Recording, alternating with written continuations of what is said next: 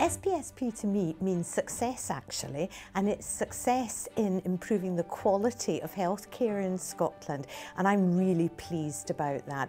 But it's also been success for me in actually engaging with clinicians and bringing clinicians to the table to try and improve healthcare, and they've become really excited and motivated by the work that they're doing.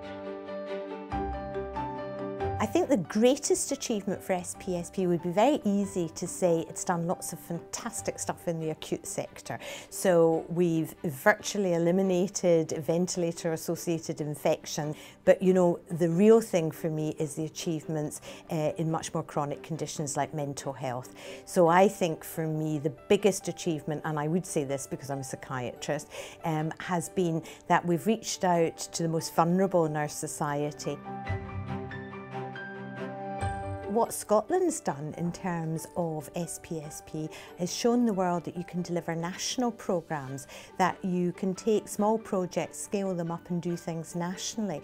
And I think because of that, they now have an international profile. So we have people coming from many parts of the world to come and look at our services, to come and look at how you drive improvement at a national scale.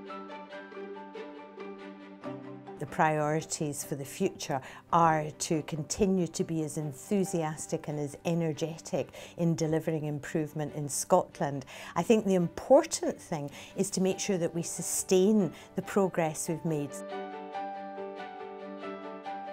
3 words that will summarise: transformational, exciting and effective. Congratulations to SPSP for reaching its 10th year. I think it's been an amazing programme. I think the staff have been absolutely fantastic in what they've achieved and what they're still going to achieve.